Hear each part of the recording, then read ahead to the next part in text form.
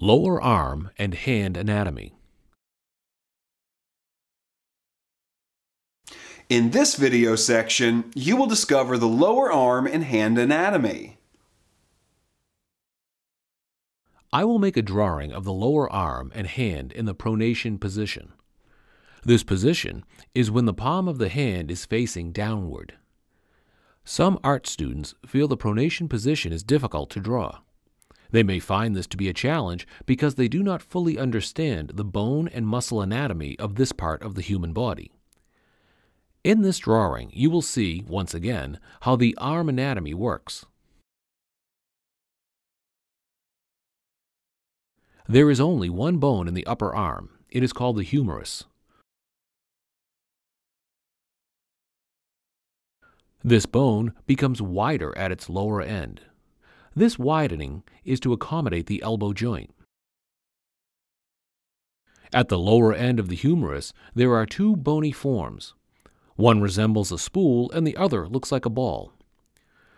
The spool-shaped part connects with the ulna, which is the elbow bone of the lower arm. The elbow joint is called a hinge joint because the ulna swings at the lower end of the humerus like a hinge.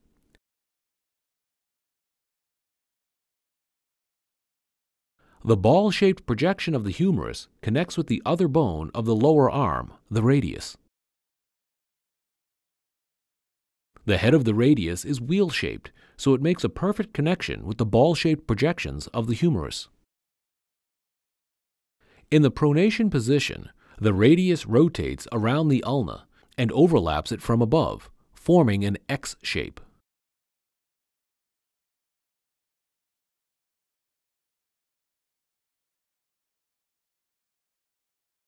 The extensor group of the lower arm originates at the outer, lower edge of the humerus. It travels downward to the backside of the hand. The main function of this muscle group is to extend the hand.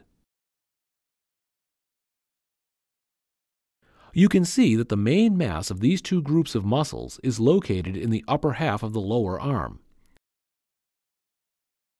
At the lower half of the forearm, these muscles become tendons. That is why the width of the arm near the wrist is defined by the width of two bones, the ulna and the radius.